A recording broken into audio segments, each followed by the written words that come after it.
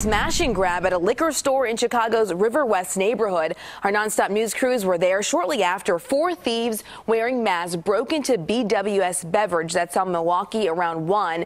Watch this. This is a surveillance video. They take the ATM, put it into the black Nissan, then really struggle to shut those car doors.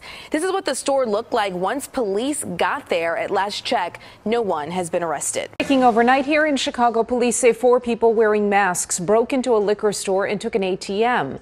Look at the damage left behind at this business near Milwaukee and Chicago in River West. There is surveillance video that shows the people loading the ATM into a black Nissan.